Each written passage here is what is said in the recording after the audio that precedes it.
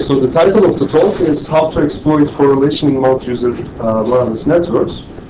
So here maybe I should specify what I mean by correlation. So here it's, correlation can be in many, can appear in many places and can be used for many different purposes. But here specifically, I'll be talking about correlation in sources. So in terms of how to compress these sources in a distributed manner and how to basically transmit this correlated information over a wireless network. So it's very common that these nodes in the network have some correlated observations, and there are many applications. Here I just listed a few. So the one would be, for instance, distributed video networks. Some cameras, multiple cameras recording the same scene will have some correlation in the packets, in the video packets they record. And or in sensor networks, we all know that it's natural that the sensor nodes distributed in a geographical area recording some physical phenomena will have some correlation among their observations. Or, in these two cases, for instance, this correlation is coming from the data itself. So it's naturally naturally appearing in this the recorded information. But also it can be created within the network, such as in this peer-to-peer networks, where you have this one video source transmitted over the network, but some nodes might have actually some parts of the data available at them from previous transmissions, etc. Or in relay networks, in the wireless networks, they can have some correlated information, some parts of the data available, which we might want to use for future transmissions to improve the performance. Okay, so basically in general, I'll be talking about this, like transmitting a source from observing the source, compressing it and transmitting over the wireless links. So in general, basically, this is a joint source channel coding problem. So we are interested in the end-to-end performance, both considering the compression and the transmission side. So we don't care specifically how to improve the capacity of the network or how to best compress the sources. We are interested in the end-to-end performance. And when you talk about joint source channel coding problems, the first thing is, of course, that comes into mind is to separation theorem, which I will talk in detail later. But basically, separation means that you apply compression first, so get rid of the redundancy in the source, and then do channel coding afterwards. And it's known that actually, at least theoretically, it was shown that this is optimal in certain scenarios. But the general, the theme of this talk is that there are many cases that actually this is suboptimal, even theoretically. And so basically we'll try to come up with ways how to improve the performance when this is the case, when separation is suboptimal. So there are some kind of famous examples, I would say, to prove the suboptimality of this separation. The first one is multiple access channel with correlated sources. So if you have, for instance, like two sources, S1 and S2, coming from this joint distribution as here, so basically you have all possible combinations, but the 0-1 combination with equal probability. And your goal is to transmit these two sources over this multiple access binary input addition channel to the receiver, which wants both sources in a reliable manner. So if you look at, so now separation says that, okay, you first compress the sources, get rid of all the redundancy, and then you transmit the sources over this MAC using independent channel inputs. In that case, if you look at this channel with independent channel inputs, you can at most transmit 1.5 bits over channel use, even if the sum rate you can transmit over this channel. But on the other hand, the joint entropy of the sources, so even if you compress these sources jointly in the most efficient manner, you get 1.58 bits per sample, which is higher than this capacity, the sum capacity you can transmit over this channel. So if you constrain yourself to independent channel inputs, which you would get in the case of separation, you would never be able to transmit these sources over this channel. On the other hand, it's very easy to see that actually in this channel, if you simply put the sources to the input the sources to the channel, each observation, without any coding, your channel will actually just sum the sources, and if you look at this, by just looking at the sum, you can actually reconstruct both sources exactly with 0 error. So this is just a kind of a toy example showing that there can be cases in the multiple multi-user networks that actually this separation is strictly suboptimal compared to different joint the source channel codes. So basically there will be cases that are kind of related networks that I'll talk about the rest of the talk. Another scenario where the separation might be suboptimal is the case that when you have when you don't have ergodics either in the source or the channel. There are actually some so basically the optimality of separation is limited to ergodic sources and channels. There are some extensions, but in principle that's the case. We can say. But for instance, in many practical scenarios, like for example, transmitting video over wireless links, you have delay constraints because of the nature of the application. So you cannot wait infinitely long amount of time to transmit a video packet. But on the other hand, you can have a fading channel. So your channel might be changing from one state, one block to another in a random fashion, and you might not have the state of the channel, the instantaneous state of the channel available at the transmitter. So in that case, your transmitter observes the source. So now it wants to compress the source and transmit over the channel, but it doesn't know what is the rate it can transmit at that instant. So it has to pick a rate in a random manner, and then transmit and hope that it will either go or there will be outages. So there is a trade-off. If it compresses too much, then maybe more packets will go, but the quality will be bad. But if you compress less, then you have to have a higher transmission rate over the channel, and you will lose many packets, while the remaining packets will have high quality. So in this case, basically, there is no separation theorem, and you have to come up with some statistical joint source channel transmission scheme. This is basically this kind of setup is what I've done in my PhD. So if somebody is interested in this kind of thing, problems we can talk about later, but this is not going to go into. So what is the situation for the channel being non-ergodic? So channel is a block fading model. So for each block of n channel users, you assume it's constant, but you don't know at the transmitter. Right. So and you have to transmit within that block. Oh, you have to transmit. Yeah. So because of the delay limitation of the source. Yeah. So I mean, basically you cannot average out the effect of fading. So that's why it's non-ergodic channel for each packet. Okay. So now let's go back to the very principles. So I assume more or less most people are familiar with information theory. So I'll quickly go over this joint source channel coding and this separation theorem, and I will introduce some actually a very simple result, which I really think maybe not many people are familiar with, and I think it's kind of a nice result which I will use in the rest of the talk.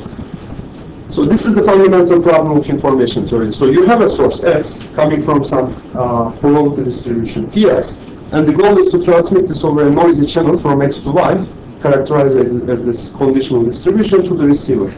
So I will talk about lossless transmission, meaning that we want this error probability going to 0. I will also later talk about lossy coding. We will introduce some distortion in the construction, basically. So from an engineering point of view, what we need to design is the encoder that observes a block of source samples, Sm, and needs to transform this into a channel input Xm. So in general, we can have, of course, a mismatch between the source block length and the channel block length. It doesn't have to be equal. And we call this here for this problem as N over M, the source channel rate of the system. So the goal is, of course, for any rate to let this error probability go to 0 as the block length N and M going to infinity, while we fix the ratio of this N and M to the source channel rate. And so we are given a source and a channel.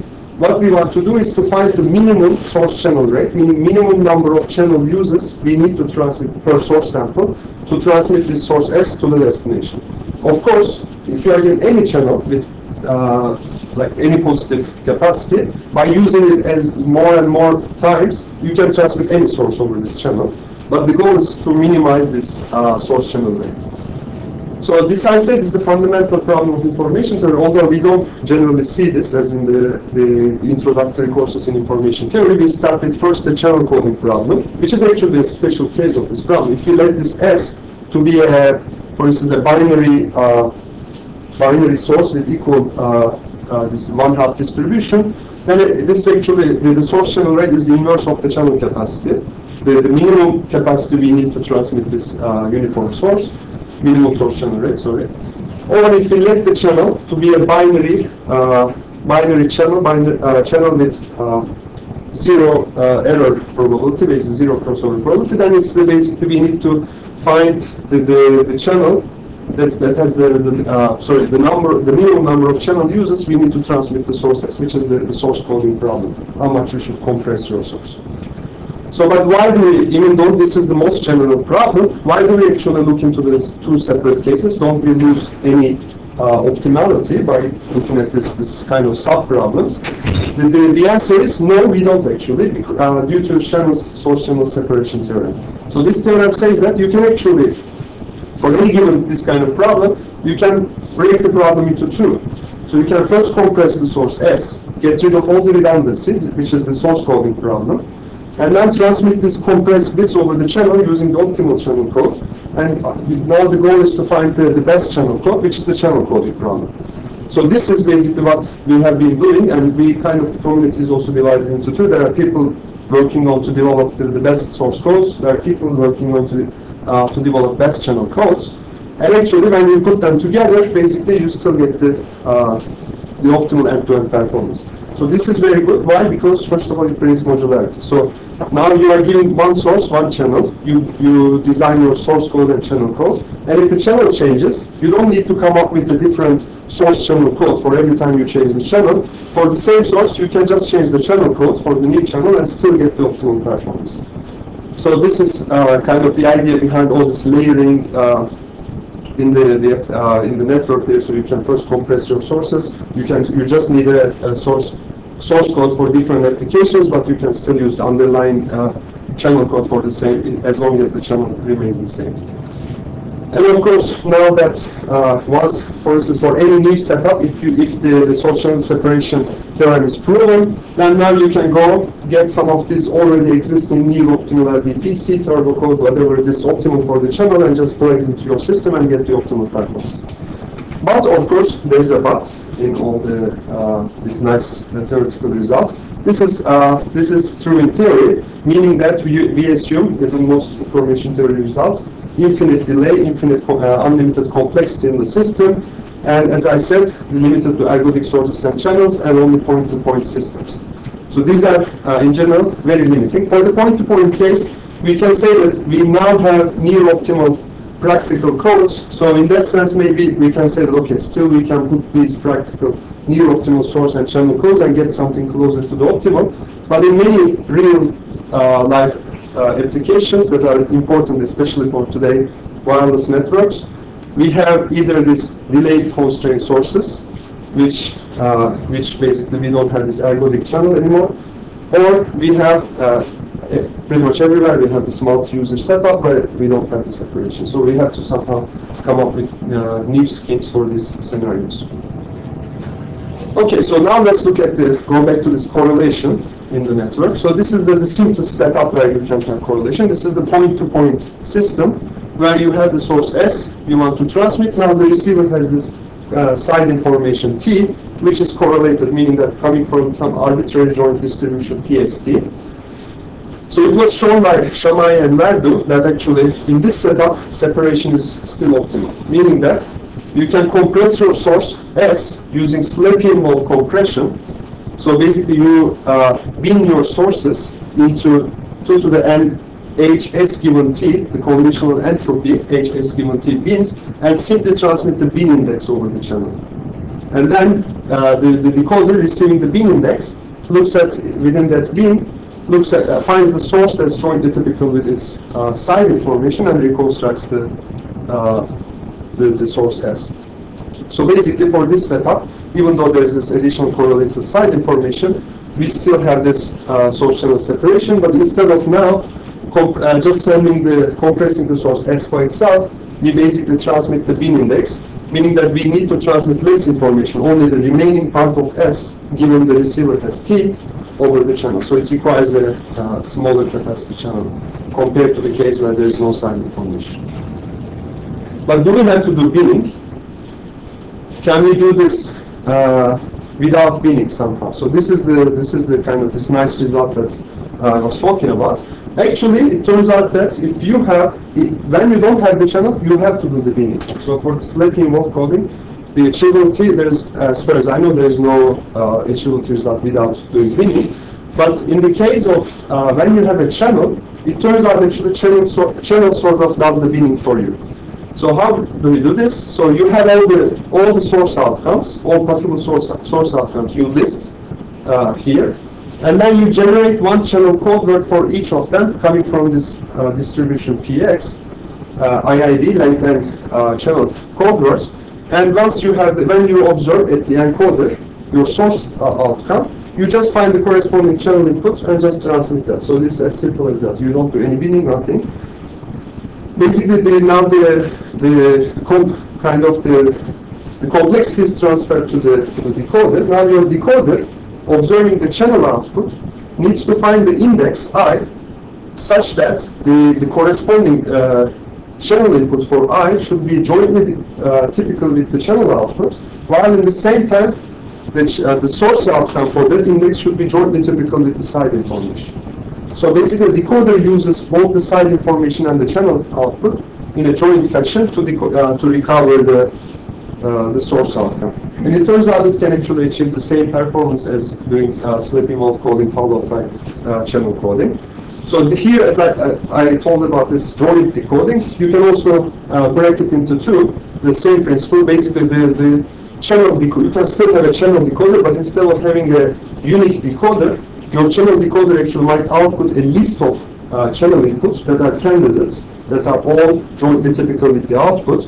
Since now your code has a higher length, higher size than what you can transmit over the channel, there will be a list instead of a unique channel code word. And then the source decoder looks among this list and finds the one whose corresponding source outcome is jointly typical with the side information. So basically now, with this coding scheme, what we have done is we transfer the complexity from so we simplified the encoding and transfer the complexity of the system to the decoder. And okay, so this is what I said. So basically, once we generate all the source outcomes, we can either bin them into 2 to the NHS given t, which would be the separation approach as in the sleeping wolf, or on the extreme we don't bin at all, or it's kind of the same thing as saying all the bins have size 1, so there's only one code word in each bin. Or actually it turns out we can actually have any bin size in between. So you can actually have 2 to the m bins. As long as this R is greater than the conditional entropy HST, S given T, you can still do basically achieve the same optimal antenna performance. So the advantage is now we have this continuum of different coding schemes by changing this R value. So, and in this general scheme, basically we have separation and we have joint decoding as two extremes, and we can have anything in between. Okay, so this is nice kind of theoretically, but so what? It doesn't have any advantage.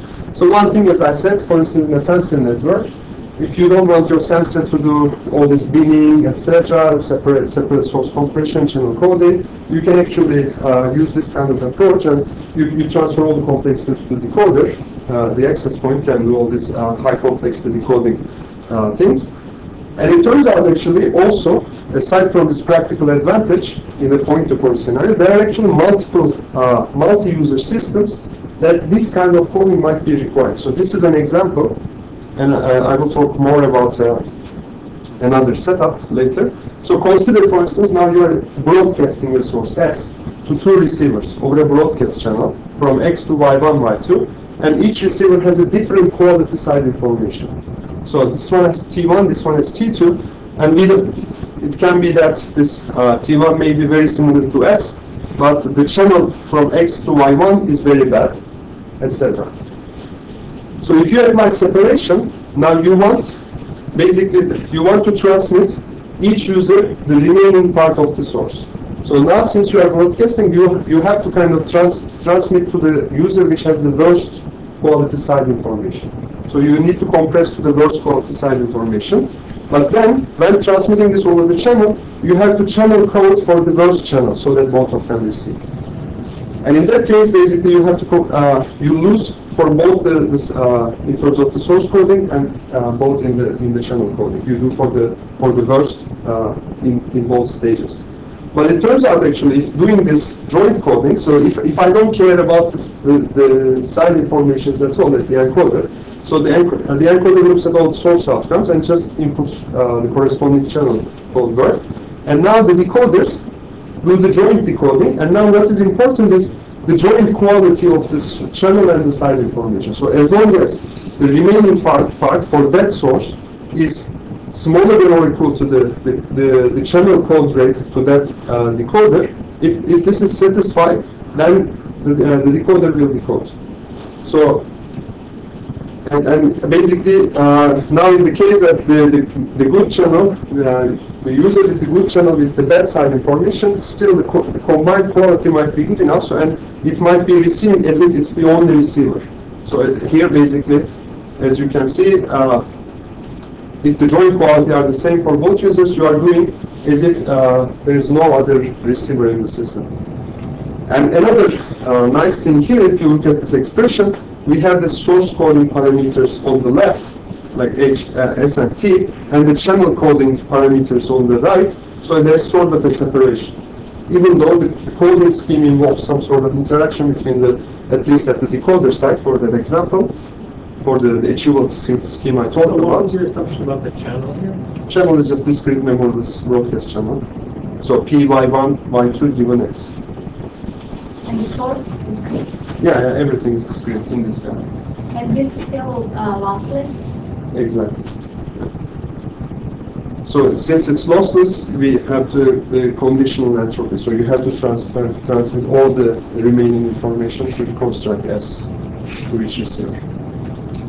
So did you discuss what the converse is? Yeah, there's a converse for this. And this is the capacity?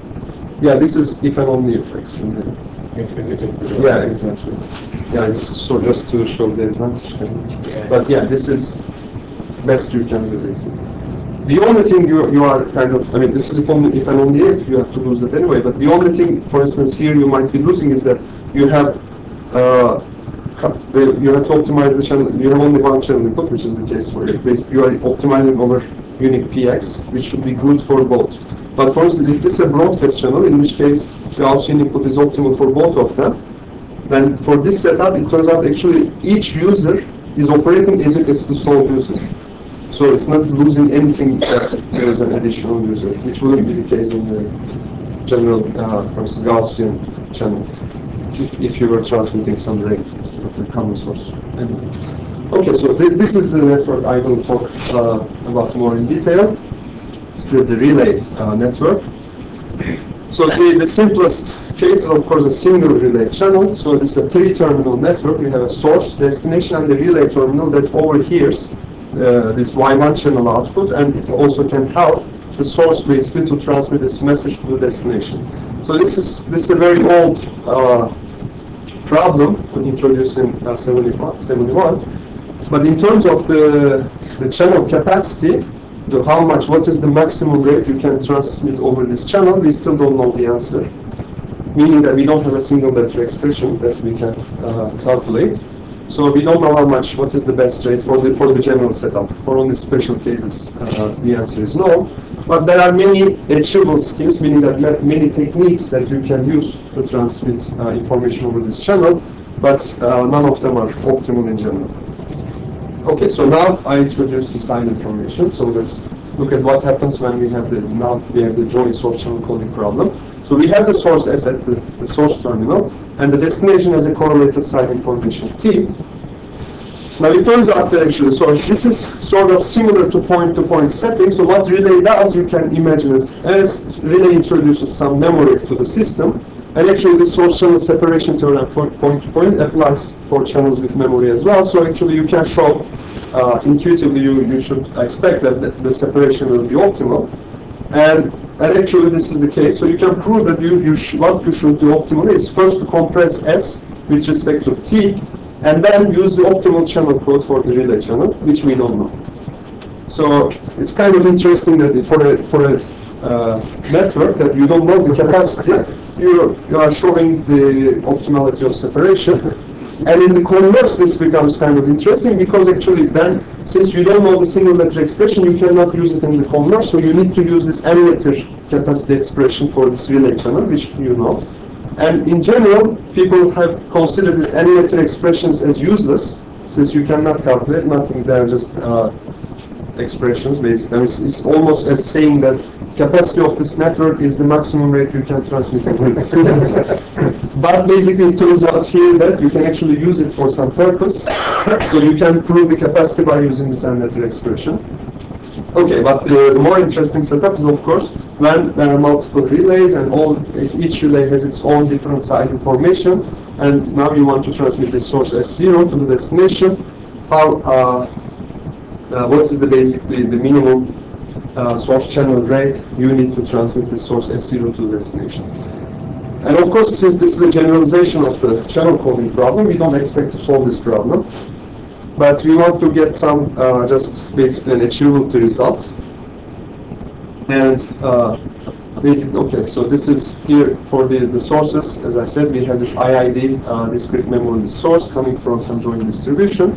And as I said, we have many achievable schemes. So here I will use this decode and forward relay, meaning that I will have this S0, source S0, to be decoded at each relay node, one after another. And once each relay node decodes the source, it will help the source terminal to transmit it to the next terminal over the network.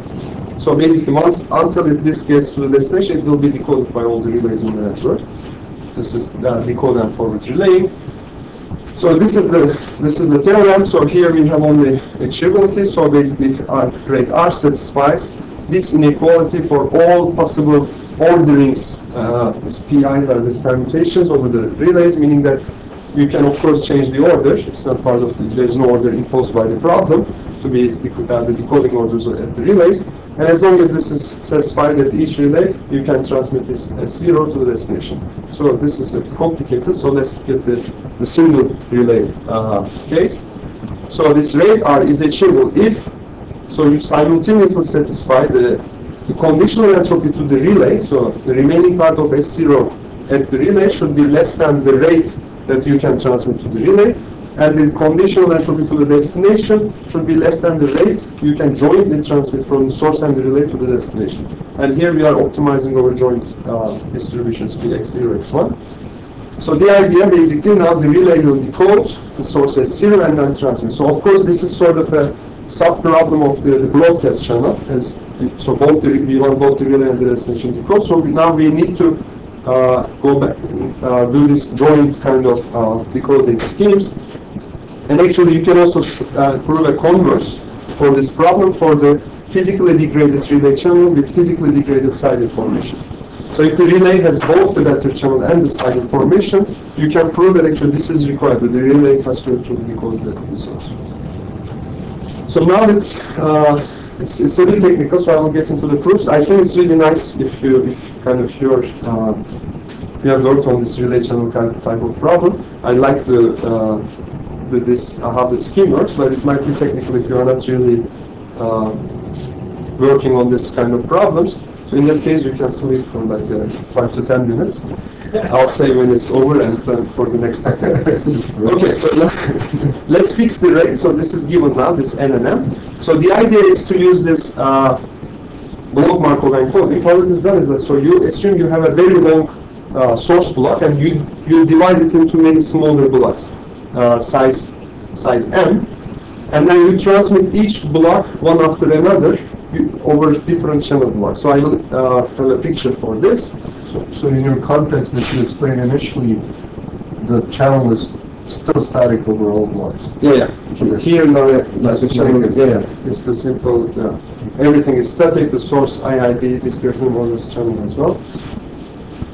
So now in general, in the relay channel, so they have introduced different coding and decoding schemes, and all of them achieve the same performance in the context of channel coding. But it turns out actually, and so far people generally, at least for the relay channel setup, they always thought these are equivalent. You can use them one or the other. There is just a difference in terms of delay, which I will explain. But it turns out that in the source channel coding setup, depending on the type of decoding you want to use, you actually have to pick one of these. So the one coding scheme is called regular encoding, which means if the code book sizes of code books at the source and the relay are the same, and we call it regular encoding. If they are different, then it's irregular encoding. And at the destination, the type of decoding, we can use two types of decoding. Either you use sliding window decoding, meaning that the destination decodes the messages one after another as time goes by, or you can use backward decoding, meaning that the destination waits until all the blocks are transmitted, and then goes back one after another and decodes basically in the reverse order. So of course this introduces delay, while the sliding window decoding is real-time decoding, but of course the complexity is higher in the sliding window decoding. So now I will show basically that we can, our joint coding scheme will be useful if depending on the coding scheme you will use. So the first one is if you use irregular encoding, different size code books, and backward decoding. In this case, we will show that we can actually use this separate slip involved coding and separate decoding. So now, since you have different size code books at the source and the relay, so first you bin your source outcomes with respect to the relay side information. So S0 given S1, and then separately you bin for the destination. So you do this double binning since they have different side informations, and you generate.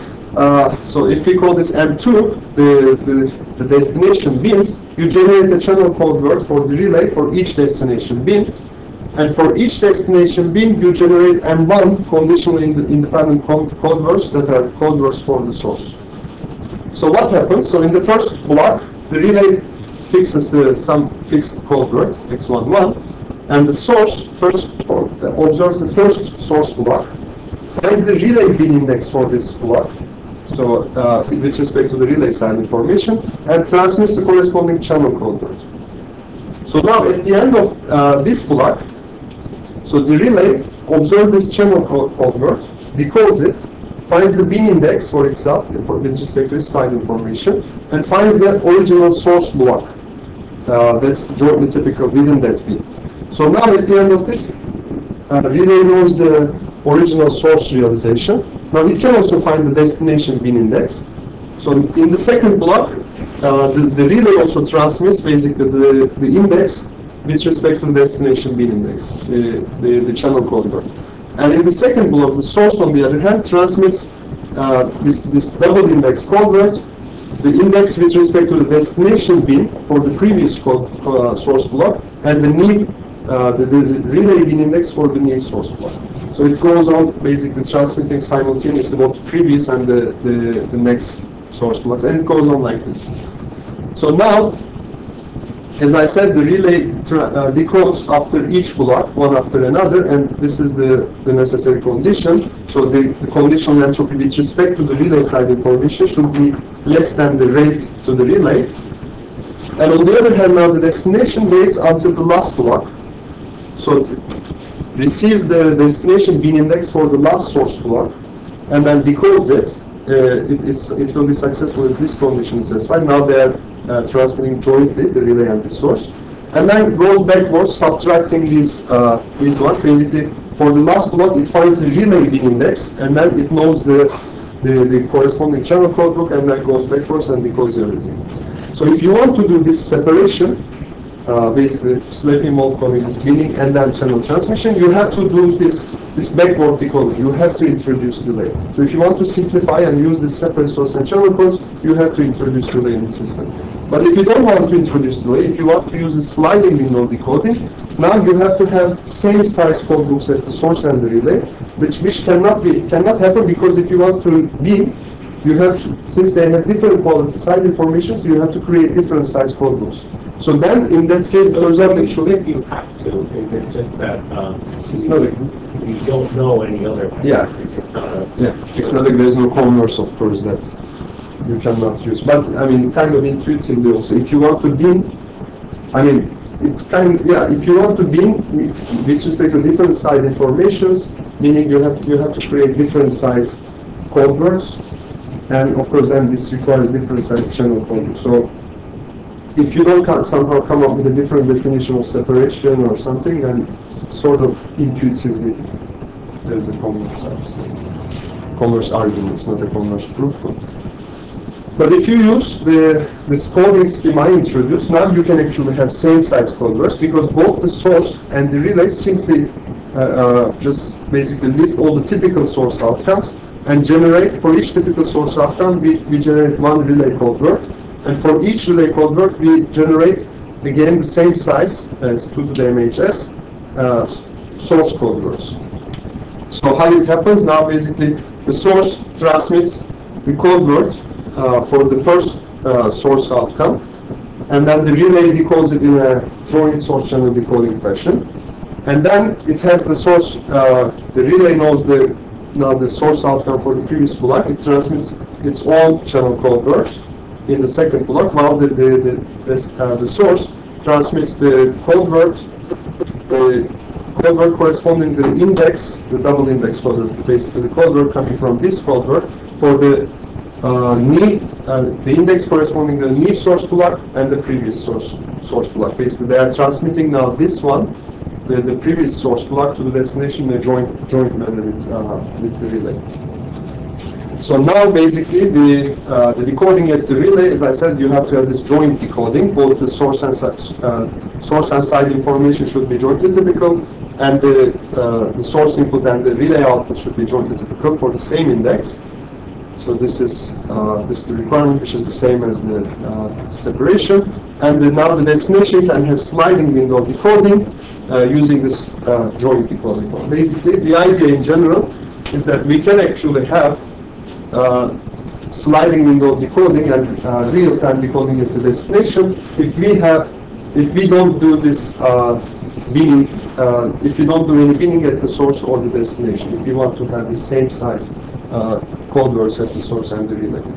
But on the other hand, if you want to have a simple separation scheme and use the source and channel codes that we have, then we have to introduce delay, at least again within the context of all the decoding schemes we know, and we have to apply backward decoding at the destination. And of course, this is especially bad if you have a larger network, because the delay grows exponentially as the number of relays in the system increase. So just to show kind of a numerical explanation of this, so I have here a Gaussian setup. So let's say, for instance, the S1 and S2, the source at the source terminal and the side information at the relay are coming from joint Gaussian distribution. Here, rho is sort of the quality of the side information at the relay. Now we want to transmit S1 to the destination in lossy fashion, in some distortion. Since it's Gaussian, we have to introduce some loss, some distortion. So the classical approach that we all have this cooperation scheme, which is almost always people talk about channel cooperation. It would, and this is the case when we want to apply separation.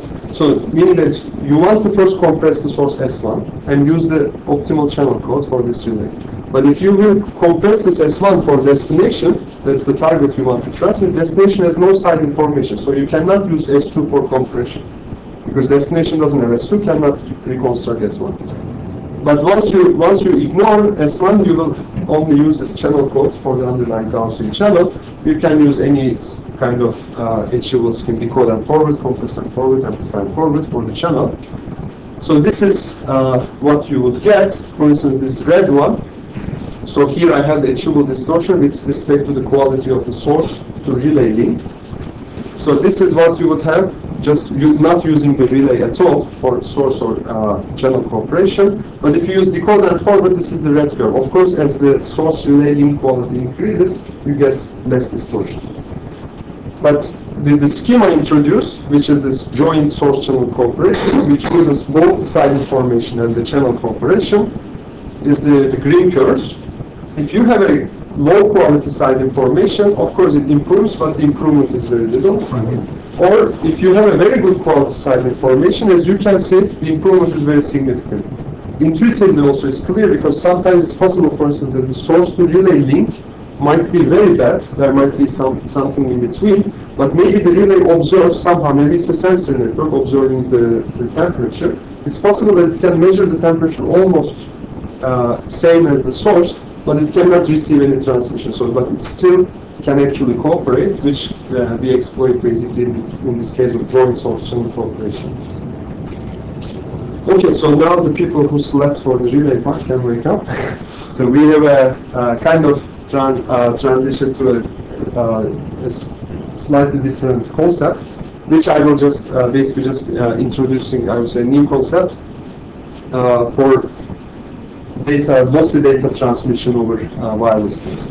So before I was talking about, until this last two slides, lossless transmission. So we had the source S, we wanted to reconstruct exactly with vanishing error probability. But in many cases, like video, multimedia sensor observations, we allow actually some loss. So here now I will talk about mostly transmission over the network, over the wireless link. Let's say it's a Gaussian, it's the white Gaussian noise channel. So in the classical problem, almost always people talk about, is that, okay, you are given this wireless channel, you are given a fixed bandwidth ratio, so meaning that you observe, let's say, M source samples, and you have use the channel in N channel users, and the ratio of N and M, as I had before, is fixed. So you have a certain number of channel users per source sample, and you have a certain amount of power per transmission to transmit this source. And what you get in the end is a power distortion trade-off. So for this given power, what is the minimum distortion you can achieve transmitting this source over the channel? But on the other hand, actually in many cases like sensor networks, you are actually not limited in terms of the bandwidth. So you can actually, it's possible that you might be able to use the channel many times or over a large bandwidth, but instead you are limited by the energy. So you have a total energy budget that you can use. Maybe you can transmit very long times. You don't have so much data arriving. So your goal is actually to reduce, to improve the performance, distortion performance over this large bandwidth for a given energy budget. So this energy here, we mean that the total cost of using this channel per source sample. So now basically what you will get out of this is the energy distortion trade-off rather than a power distortion trade-off. So in a more mathematical way, the problem is this. So you have, if you observe the M samples of the source and you want to use the channel N times, for this, for a code corresponding to this, we say that the energy per source sample is 1 over M, the total energy. It should be bounded by E, the total energy available. And the distortion constraint, the achievable distortion is of course the usual per source sample additive distortion should be less than D. So the energy distortion trade-off function now we define as ED. For a given distortion, it's the minimum energy that you need to achieve this average distortion. And here, as you see, we don't bound anything in terms of the bandwidth. So M and N can both go to infinity, and actually you can have infinitely many times use the channel for each source sample. So before I was saying, okay, so you can transmit any source if you use the channel enough times by repeating, using the channel many times. But here now, you can't do that because actually you have energy limitation. So if you use the channel many times, every time you reduce your power for each transmission, so you are losing. So this is it's kind of a very, I would say, fundamental trade-off between the energy and the distortion, the quality of reception of the receiver. So if we looked at this for a single point-to-point system, and it turns out, not very surprisingly, you can actually prove a separation result. So separation is optimal. And what you get, your energy distortion trade-off is this EB mean times RD. So what are these? This EB mean is the famous minimum energy per bit formula introduced by Sergio Verdu. So this is basically the energy required, the minimum energy required to transmit a single bit over the channel, times the rate distortion function, basically the number of bits you need per source sample to achieve this distortion. And of course this is, so you have a converse for this, so this is the optimal thing, and you achieve by separation. For an additive white Gaussian noise channel, these are known, exactly these called functions, and you can get an exact result. So if you have a feedback, what happens? So, we know in general it doesn't improve the feedback does not improve the point-to-point performance. It's the same for this case as well, for energy distortion trade-off. Does not improve the function, but it does is it simplifies the transmission scheme, which now you can use a Shalvik-Kailat scheme for source transmission. So I'll explain this in a while quickly for a more complicated setup. So now, what happens in a multi-user setting? As I said, in general, the separation results don't extend to multi-user scenarios. So let's say now you have this S1, S2 correlated with two encoders, and you want to transmit over a multiple access channel additive by Gaussian, and you have perfect channel output feedback. So this rho is again the correlation coefficient, the channel, and as I said, we have perfect channel feedback. I look into the simple symmetric scenario. So this sigma S square is the variance of the sources, and we have a positive correlation rho. So for this, we first come up with a lower bound, again using these M-meter expressions. I won't go into the details, but basically this is the minimum energy that's required to achieve a symmetric distortion B over this channel. So now, basically, in general, we cannot solve this exactly. We cannot find the energy distortion function for this. I will come up with some achievable schemes and compare with this lower bound. So the first achievable scheme is, of course, separation. So you first compress the sources and transmit over the channel. And for the multiple access channel, the minimum energy per bit is achieved by orthogonal transmission. So you have infinite bandwidth, so there is no point to transmit simultaneously. So you divide the infinite bandwidth into two, still infinite bandwidth for each user. So each can achieve EB mean. And then they basically compress the sources and transmit using EB mean. So the compression part is basically distributed compression, the lossy compression for Gaussian sources. It's been recently found, the rate distortion function. You plug that in with this the EB min over this channel for each user, then you get an achievable energy distortion function. But of course, this scheme, first of all, does not use the feedback because you are transmitting individually. So, and we know for individual users, feedback is not helpful. So now, can we use the feedback and improve the performance? So we are using this uncoded transmission, the one I said for this Shalvik-Kailat scheme. What you do is, you don't do any coding. So you observe the source samples, they are correlated. You put them into the channel. So now because of this correlation, you are forming sort of a beam forming at the destination. And destination estimates the sources from the channel output using MMSE estimation. Now, of course, because of the perfect feedback, both users know the estimation of the receiver, and you can find the error in the destination estimation for your own source. And each user transmit now in the next channel use the error in the receiver estimation. So they continue like this, iterate, and every time, since you observe the error and the error gets smaller, you basically get closer and closer in the destination estimation. So this is this Shalvik-Kailat scheme, which was introduced for channel coding. This is sort of this the source joint source channel coding extension in this setup.